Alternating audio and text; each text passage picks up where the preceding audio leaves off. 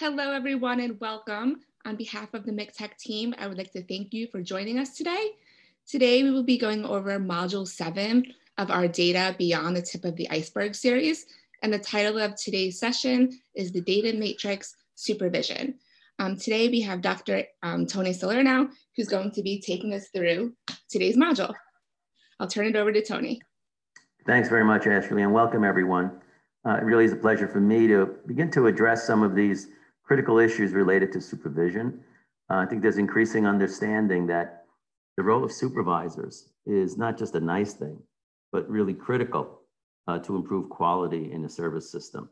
And today's focus is really going to be on the area of data and the data matrix kind of indicators and how supervision really plays into it. So let's get started. The agenda for today is basically to really think about decision making, because ultimately a lot of data, that's what it guides, is like decision making. And in the absence of data, people are left with all sorts of ways of making decisions. I want to share that with you.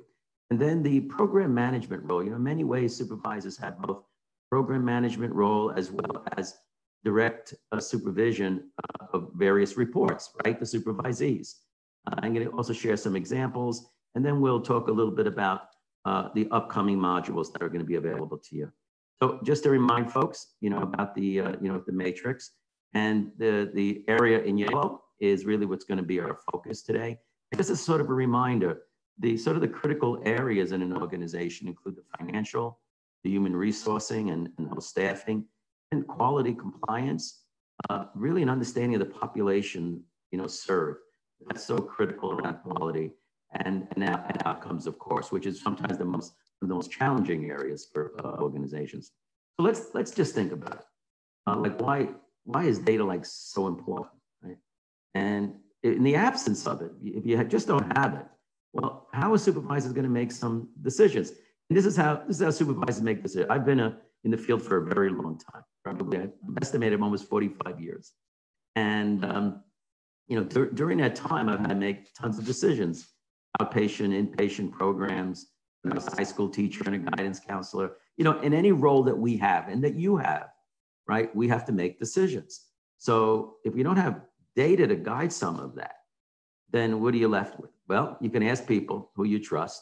You can go to consultants and experts. Sometimes you go to the literature, maybe science, maybe the issue that I'm struggling with or that I need to make a decision about is somehow people have addressed this in a more scientific way. Well, maybe I just basically, what do I remember from my training and maybe some teachers or professors? Maybe that'll help me to make a decision. What we've been doing that seems okay. So it's the idea listen, to reflect on how we currently operate. And if it's not causing problems, I guess that's one way of making decisions that's going to kind of keep things the way they are, and keep me out of trouble.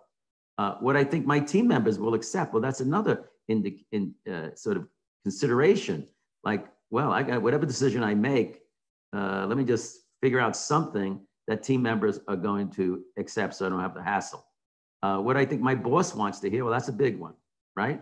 Asking friends or family, or find out what my counterparts are doing, my supervisor in that other program or in another agency, or attending webinars like this.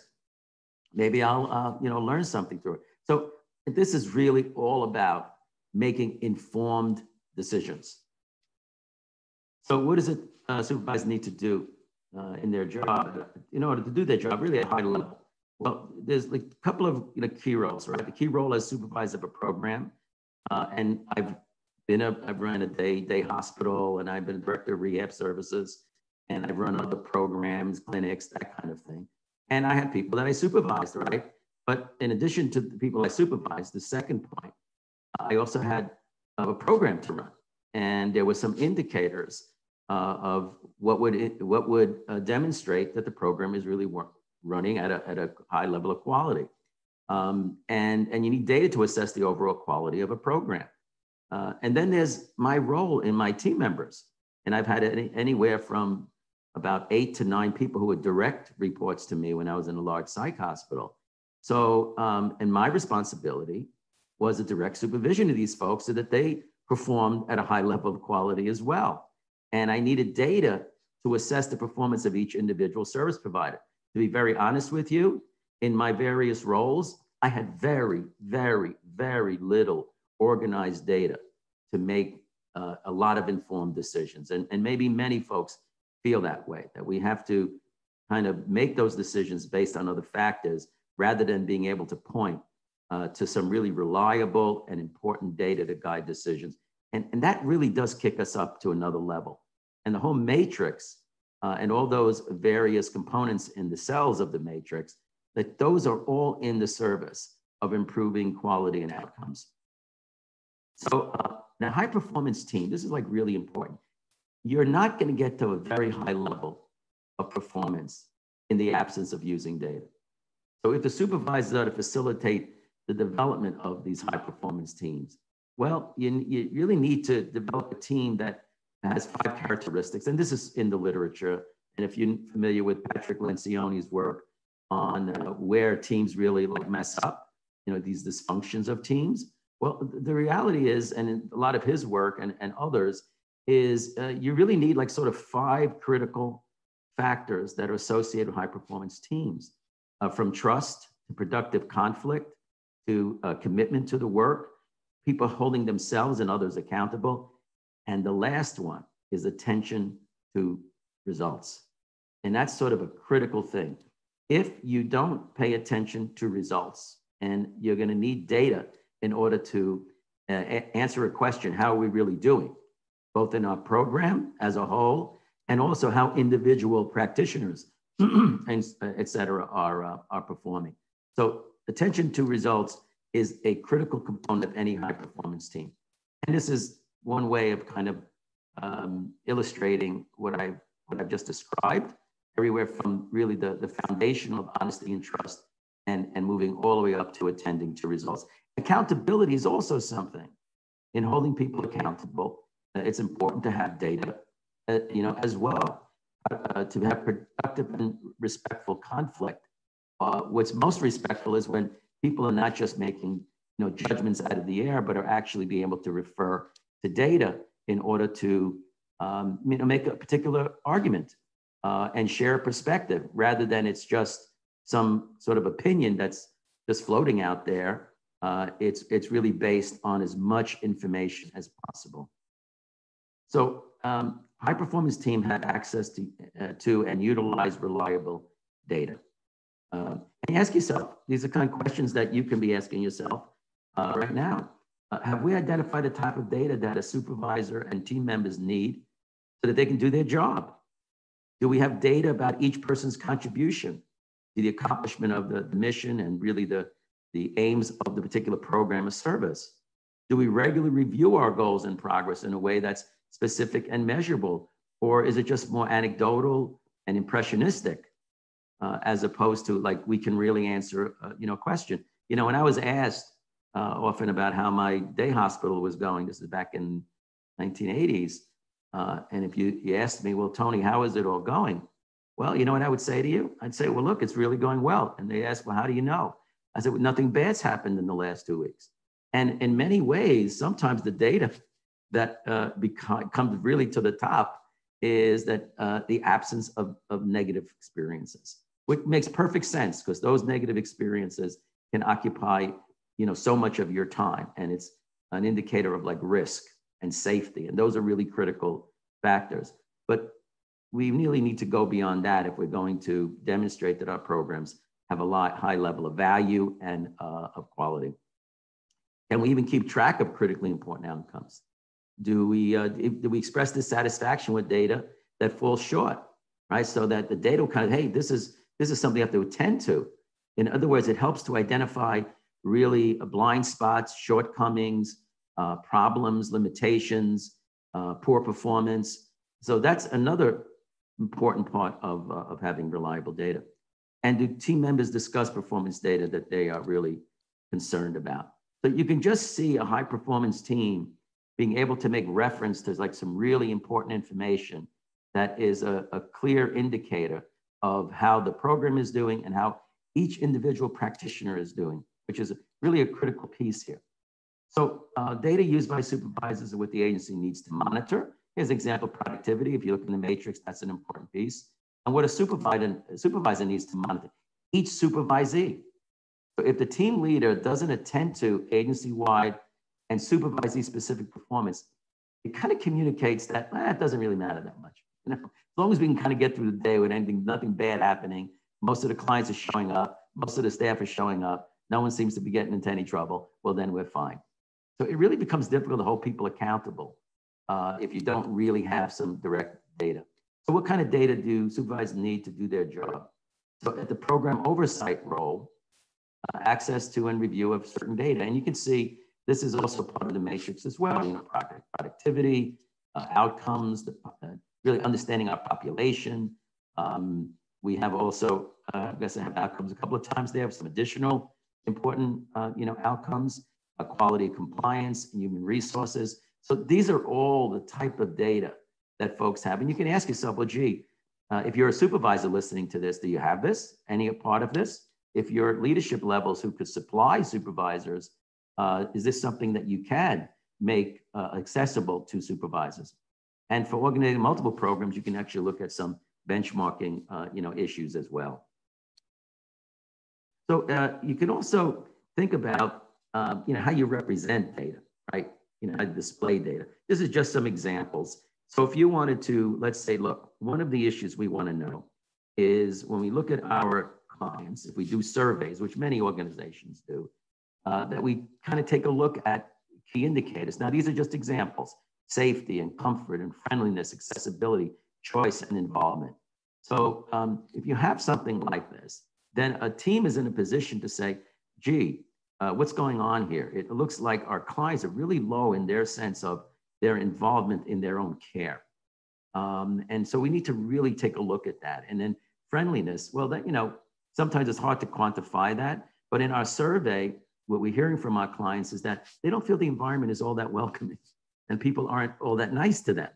And that, again, it doesn't give you all the answers. It helps you to identify areas where quality could be addressed. And again, that's another important contribution of data. Another example, just to kind of share this with you, if you have a multi-service agencies with many different programs, most of the time in New York, you know, and elsewhere, you know, people aren't really able to benchmark. Like, it isn't like my program, my agency, I know how we're doing with outcomes, and let's look at another agency. I have some colleagues who work out in agencies in Utah, and this actually was some data that I extracted from and used for our purpose, but this is actual data. And these were like centers, behavioral health centers in Utah, and they all use the same outcome measure. And by doing that, they're able to kind of compare, right, you know, each other to each other, right? That you have benchmarking, and you can kind of see where performance in some agencies. Now, if I was in the lower, if I was running the center, which is center 2, that's got the lowest scores, well, let me tell you something, that would activate me. I'd like to know what it is that others like Weber is doing, that they're doing so well in terms of outcome. And we're all using the same outcome measure. That is another level of the use of data that drives decision-making, and also provides such important information to the leadership, including supervisors, of how we're doing, also in comparison to other similar organizations. You know, that could be a wonderful opportunity for quality improvement, which is an area I'm going to address in a subsequent webinar. This is just an example of actually, this is the questionnaire that's used in some agencies, and sometimes a statewide like Utah would use sort of these instruments and measuring tools. Again, that gets applied to everyone.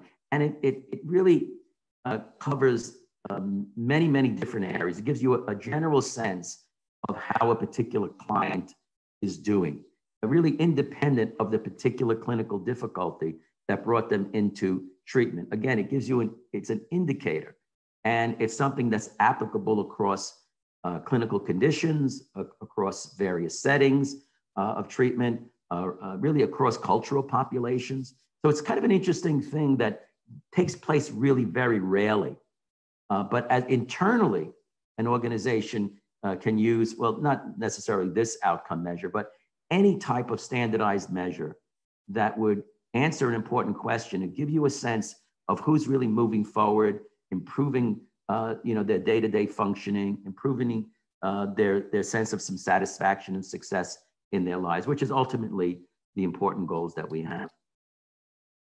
Now, data really helps supervisors in holding supervisees accountable. Now, I really want to speak to this because this is a really difficult thing. We just by doing a webinar on having those hard conversations when you have to address employee performance issues and holding employee supervisees accountable. Well, what really is incredibly helpful to a supervisor is if they have actual data and not just, well, my impression, I heard you say this, the way you approached it wasn't helpful. You get these, which isn't, not that it isn't important, that my subjective perception of an employee's performance, and I need to have a conversation about that with a supervisee.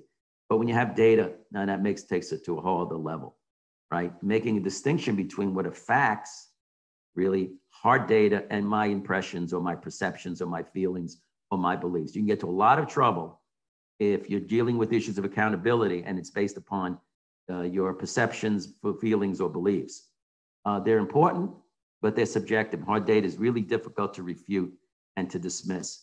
And I have to tell you, with the people that I supervised, I did not have any. I had no supervisee specific. I mean, I wasn't tracking when people were taking off or who coming in late. And, you get an impression that maybe it doesn't seem right. But that's a very different place than, excuse me.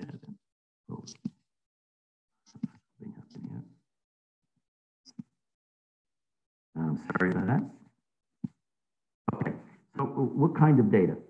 Foundational, attendance, timeliness, day off, productivity of each practitioner, staff satisfaction survey results, rate of missed appointments by practitioners, like whose clients are dropping out at a much higher rate, documentation issue, complaints that you hear about particular practitioners. And this is called a Pareto chart, and it's simply a way of looking at various performance indicators for a supervisee, and then kind of seeing where they all kind of like fall. So you can see me, Tony, I'm doing the best. Or no, actually I'm not, because in some things I'd be doing the best, but in other things I wouldn't be doing the best. But this kind of gives you a sense of how people compare to each other. This is just a survey, patient satisfaction survey by practitioner. Just to give you an example, I think this is proprietary, but it just gives you an example, and that you may want to extract some of these and develop your own kind of patient satisfaction by practitioner. That's a different level than you have aggregate across all the programs and the services that you have. And at this point, I'm just going to turn it back over to Ashley, who will share about some of our next modules. And thanks so much, everyone, for listening. I really appreciate it. And I hope that there were some ideas that came out of this would be useful to you. Okay, thank you very much. Great. Thank you so much, Tony. And thank you again, everyone. So just as a quick recap, right? So at this point, we've gone through the data matrix at the leadership and agency level. We've gone over it at the program management level, and Tony just discussed it at the supervision level. So really our next module is going to be specific to the data matrix regarding the different data elements that staff need to know. So I hope you tune in for that. Next slide, please. And again, as always, if you have any questions or any feedback, we would love to hear from you. We ask that you please send your questions or comments to the email address listed on this screen, which is mctac.info@nyu.edu. Thank you so much, and hope everyone has a good rest of your day. Talk to you next time.